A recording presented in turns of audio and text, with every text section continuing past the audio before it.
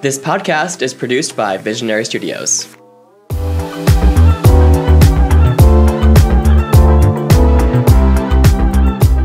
Hey everyone, I'm Mitchell Rail. And I'm Wade Clausen. And welcome back to Let's Unpack That. Today we are joined by Isaac Tortorella. Welcome to Let's Unpack That. How are you, Isaac?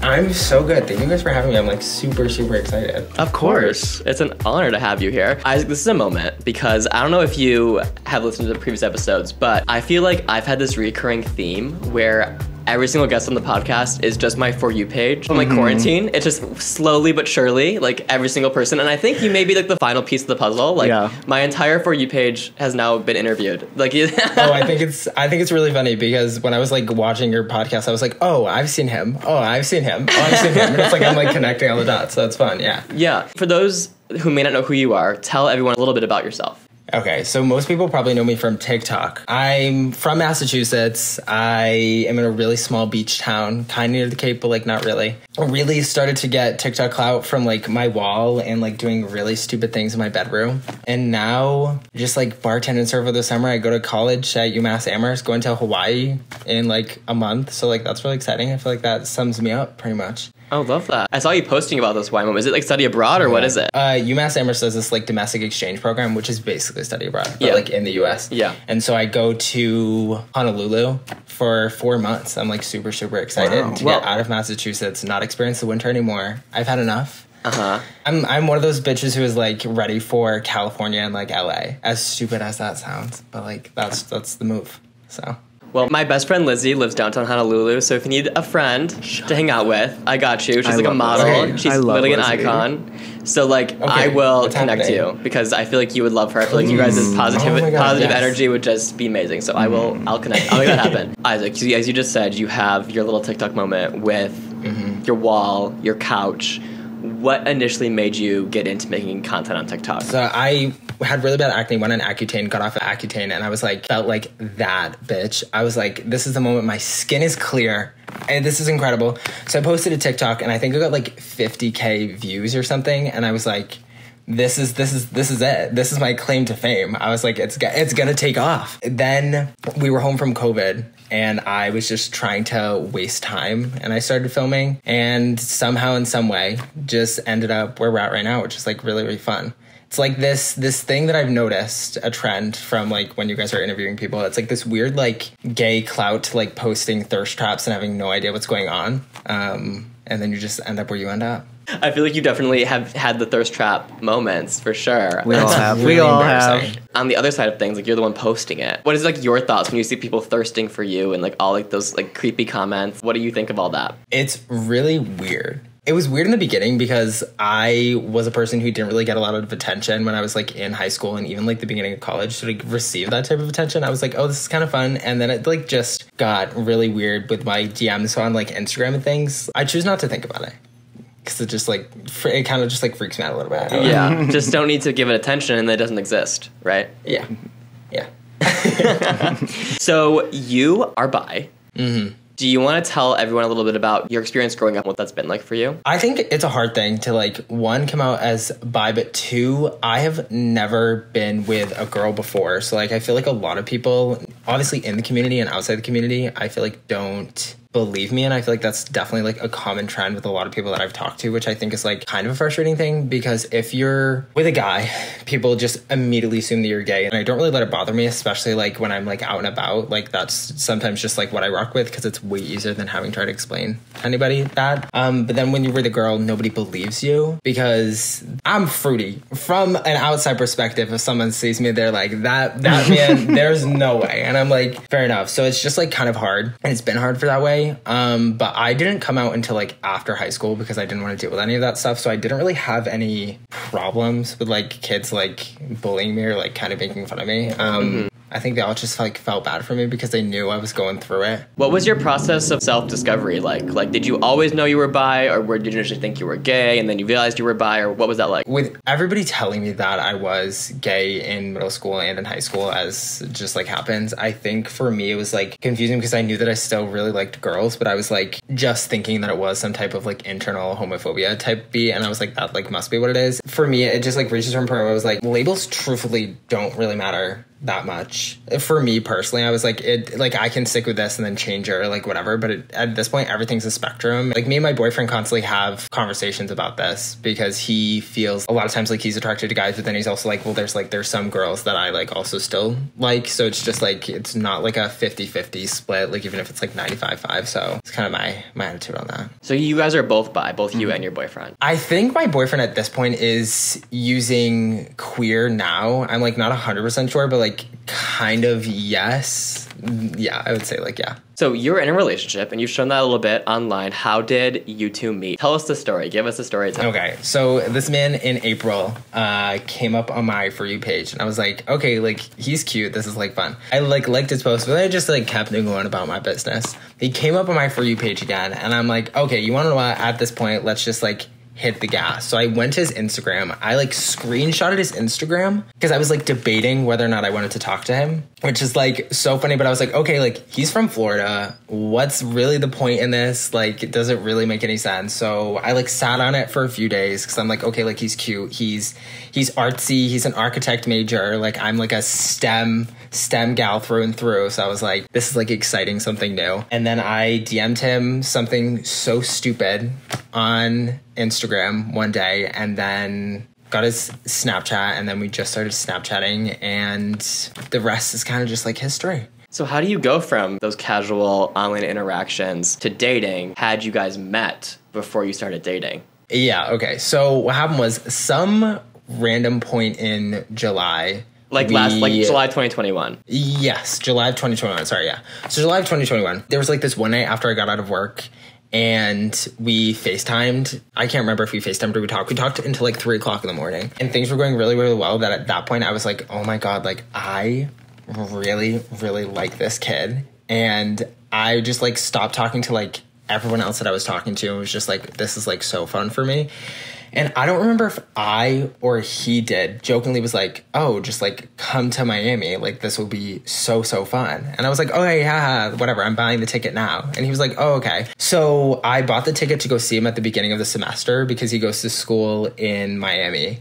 This is like really bad because like I don't lie to my parents at all, especially about like going to see a like boy that I've been talking to for a couple months.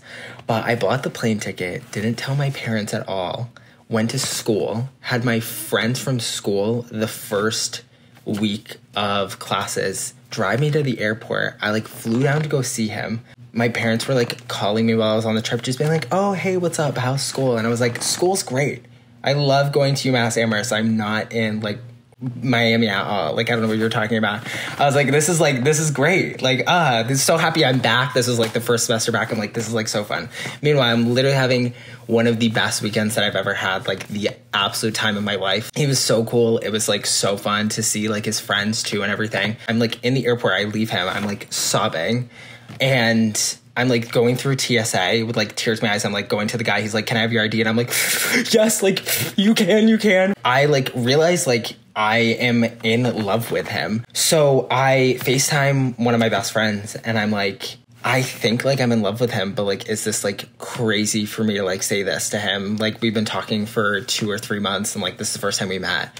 And she was like, you just need to like hit the gas. And so I was like, okay. So I call him. I'm like, listen, like I just need to tell you that I wasn't sure if I was falling in love with you before I went on this trip with you, but I realized that I'm in love with everything about you.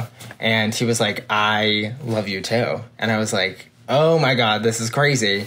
And then maybe about like a week afterwards, we kind of had the conversation of like, so what is this? Like, what are we doing here? And I think we both just came to the terms of like, yeah, we're dating. And then I had to tell my parents and I was shitting myself because I was like, okay, how do I explain to my mom and my dad that I met this boy on social media, talked to him for a while, went to go see him in Florida for a weekend and they don't know about that, and like now we're just like fully dating. It didn't go over well.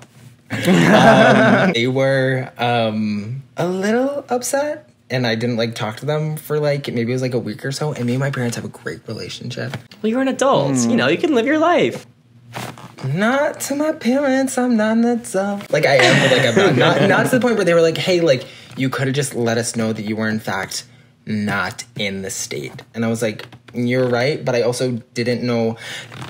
if we weren't dating, like me and Ben didn't end up dating, I was like, okay, like what am I going to tell my parents? Like I went to go to Florida to just see this kid, like give a little smooch and like leave. Like that's just like such a funny thing. I love such a cute story though, Yeah, Isaac. Like I was like just like so heartwarming, like to see that like love exists. Yeah. So you guys have been dating since. So are we coming up on a year then? Almost, yeah. So September 6th, I think, is our anniversary. I think. No, it is. September 6th is our anniversary. And yeah, so it's almost going to be a year. It's been 11 months. And that's long distance, and that's long distance that is clearly working if it's been sustained for almost a year. And I think a lot of times, especially with social media, I think long distance has become more common. But I think it also, at the same time, is known for being incredibly difficult to maintain and build that trust, have that trust, and also have those boundaries. As you were starting into that relationship, how did you kind of get to a place where you had that trust, you had that dynamic and level of communication where it worked? There were like really small things for me when it came down to like ultimately trusting Ben and like not really having to worry about anything. Like I found out through one of his friends because she posted a screenshot of like one of Ben's private stories, but he had a private story. This was maybe in like October, like middle of October. So we were dating for like a month and a half. And it was like called like Tortellini's boy wife or something like that. And I was like, this man clearly is not doing anything else if he has a private story of like me. And I was like, that's just kind of what I was like nitpicking things, like if I was ever concerned. But ultimately, Were you on the private story? Or was it like... No. So I wasn't on this private story that he like had. Because he used to talk about me to his friends on that private story when we were... It was just like picking up on little things like that. And like ultimately just realizing he's so incredible. We just kind of started off with trust, and it's always been long distance anyway. So I think we've always just had to trust each other. That weirdly enough, it's kind of just worked out for us. Plus we see each other every like 2 months or so, or at least try our best to. And yeah, it's been like rocky sometimes, as I think any relationship is. But I think the reason why it's not a huge deal for us is because the only real problem in our relationship is just the fact that we can't see each other all the time. Mm-hmm. So we FaceTime as much as we can every single day. We try, even if it's for like 5-10 minutes, because we're both working a lot. Well, I mean, more power to you. Like I don't know if I could do it. So I applaud you for doing it. And it really seems that you guys do have like that, hate to use this word, but like a soulmate type dynamic. You know, like I think it really seems like it is a great connection. And it is so genuine and real. I think that's so awesome, and like happy for you that you have that, because I think so many people get stuck in like relationships where people are just horrible. So it's so cool that you found someone that's actually real, and from TikTok too. Like, that's so crazy. Yeah. I mean, speaking of TikTok and your relationship, like obviously that's a big part of your life. You know, you're in a relationship, you're spending the time on that relationship. How do you go about reflecting your relationship on social media? Because I think some people go all in, they go crazy. Some people don't show it at all. As you were thinking about your platform, and like obviously I know you don't think that you're famous, or like I know that, but it's like obviously you still think about, okay, how am I going to reflect this on social media? Like how am I going to share this with people? Like what was your thought process with that? So I think it was funny because I over that summer was posting TikToks about Ben before Ben even knew that I had a TikTok in the first place. And so he was always this like weird, like mysterious man for like a really long time. Because I think I was trying to figure out, I've seen a lot of people post their relationships on social media and it hasn't gone the best. I just feel like it gets like messy. There's a hard line between like, okay, like what is acceptable and like what is like too much. And so in the beginning, I think I was posting just enough where it was like kind of funny. People were like, oh my God, like who is this? And I think the moment that we started dating, I said who he was. But after that, I kind of don't really share a whole lot of anything. Like when we're together for like maybe like a week or so every 2 months, I don't really film anything. We both post like Instagram dumps of like each other, but I feel like that's kind of the realm of what we both feel comfortable sharing. Not that we are like super like, we don't want anyone to know about anything, but I think it's important for us to like have a social media presence that is just us, and they're kind of like on the sidelines and people can be like somewhat invested in that, but like no one's following me just because of me and Ben, or no one's following Ben just because of us. You know what I mean? And I feel like that type of thing is what we ultimately decided on. Yeah. Not that we feel like anything is going to go bad in this relationship at all, but we always kind of come to this conclusion of he is the right person and this is right for both of us. It it almost feels like it's the wrong time just because we're both in school and there's no end in sight as of right now where we can ultimately be together. But if the universe had me find him and him find me in a crazy circumstance, then it will find us always and forever. And I think that's kind of just like how we're rocking and rolling. So cute, Isaac. And for the people, It's so lame.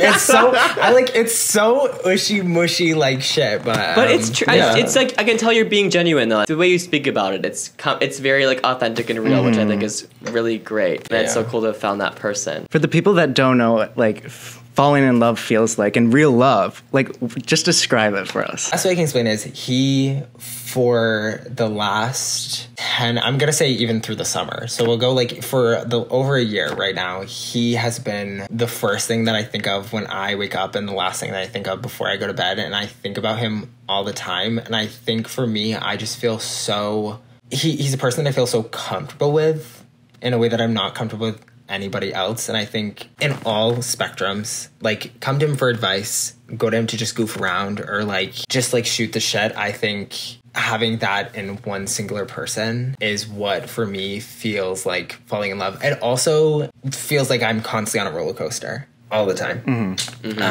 which is like kind of like stereotypical, but I guess that's like what it feels like.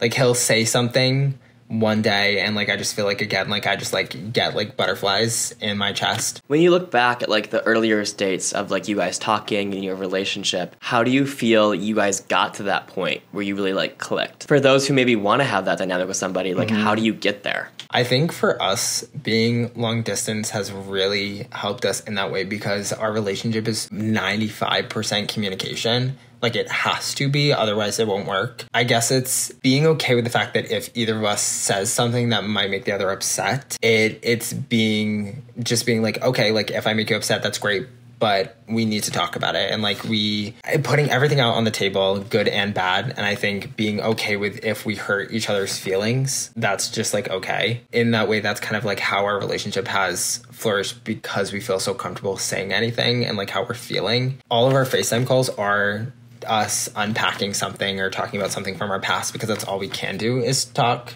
So I guess that's kind of how we got to being as open and comfortable as we are. When I think about that long distance dynamic and like you're in college, he's in college, and you have a following of people who thirst after you. Like, that's just the reality, right? You already had said that you kind of just ignore a lot of those comments, but even like in person at school, like when people who maybe they don't know they're in a relationship and they try to like approach you, like how do you handle those advances? I'm just like, I have a boyfriend. Like, thank you so much, but I'm like, I have a boyfriend. And I think a lot of people feel like relatively like respectful for that. People are like scared to talk to me. People might know me from TikTok or something like that, but like no one ever talks to me like from like UMass. They were just like scared. And so then I'd like go to class and then I'd like come back to my house and I'd like see like a DM on Instagram and someone be like, oh my God, like I just saw you like walking past the ILC, which if anybody goes to UMass, they'll know what the ILC is. But like, I was like, why did you not just say hello to me? I feel like it's weird that you saw me and didn't say anything. And like I was like now what? So it's just like funny. Yeah. I mean, I think Isaac, you live, at least it seems through your socials, like very authentically. Yeah.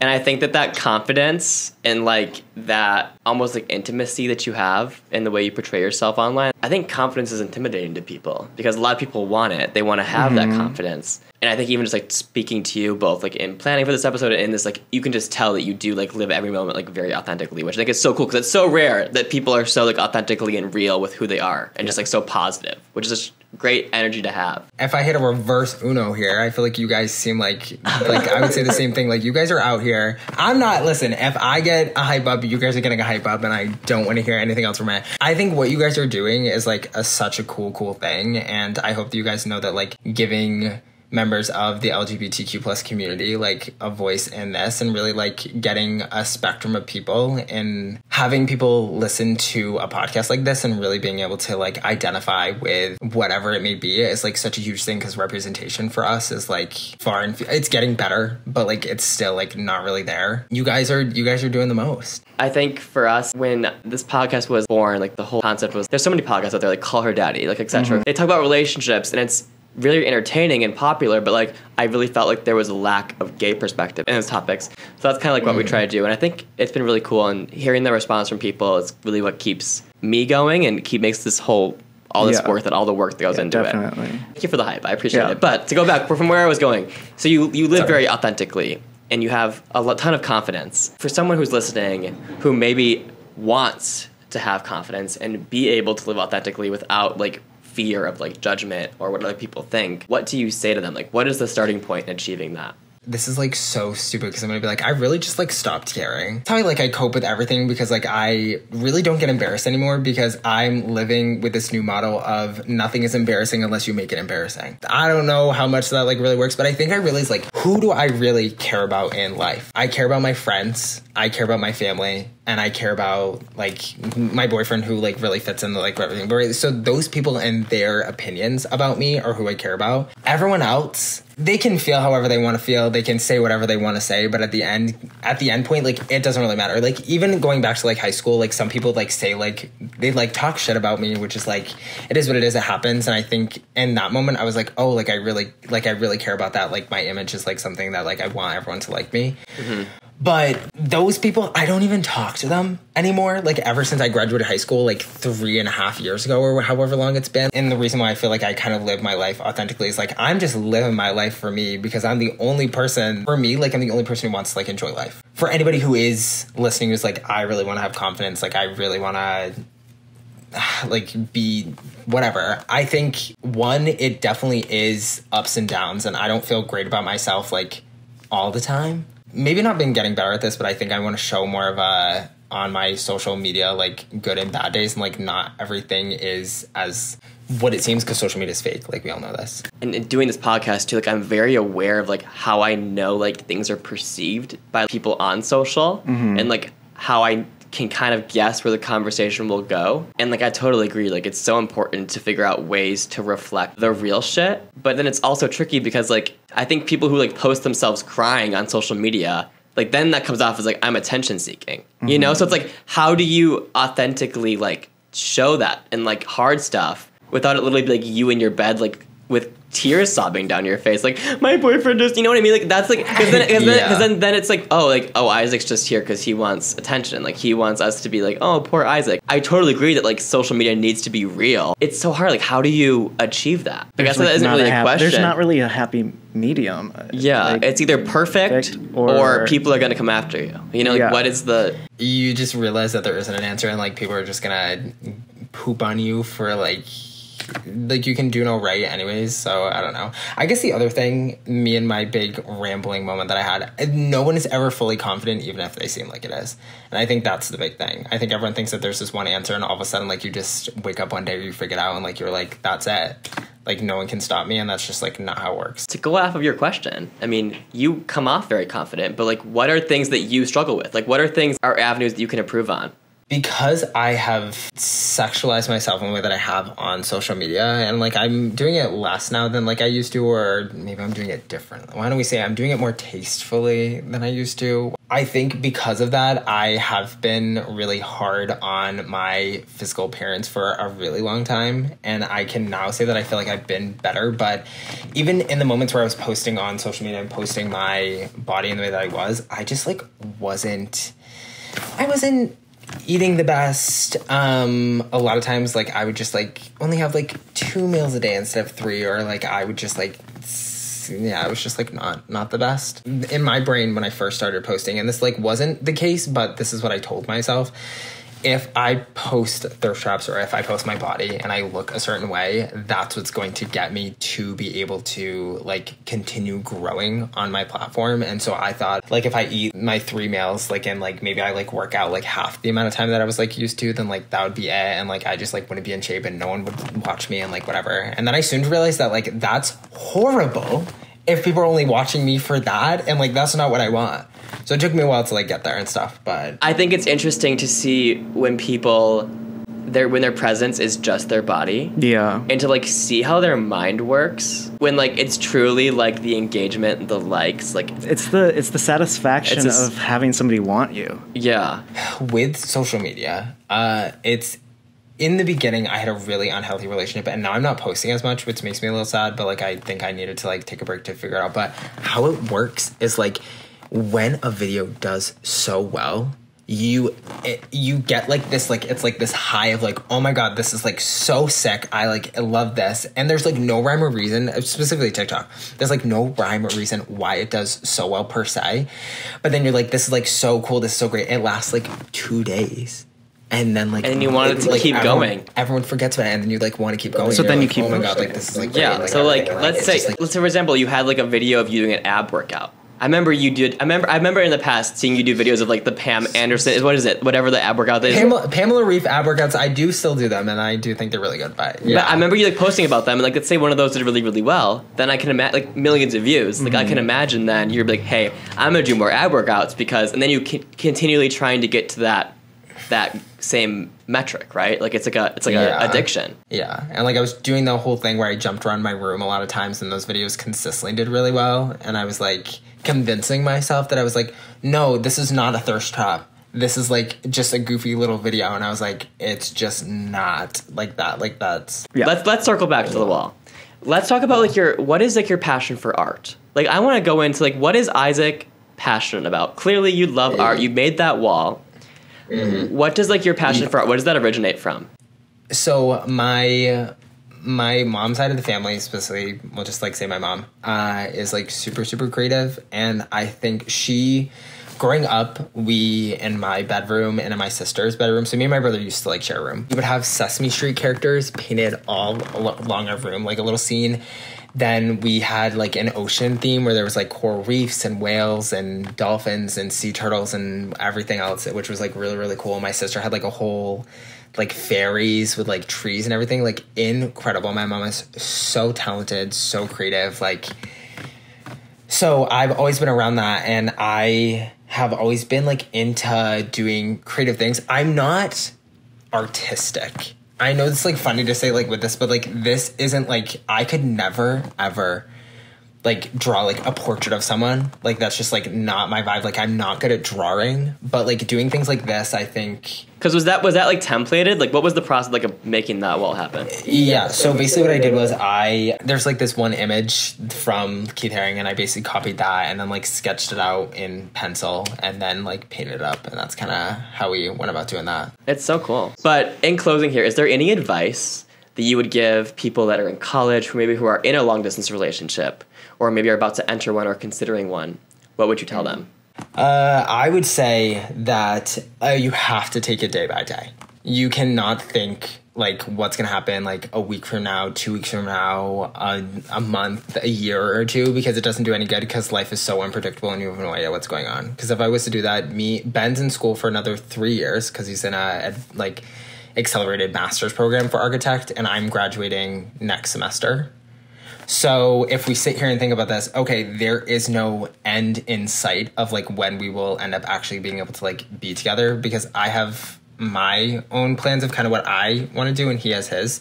So long distance, I think, can only work if you guys keep it really, like, short term and recognize the fact that, like, you guys can still have, like, your own lives, and, like, that's okay, and kind of just, like, finding a balance of really how to incorporate each other in those the best that you can, but, like, still keeping it separate and being able to do the things that you want to do.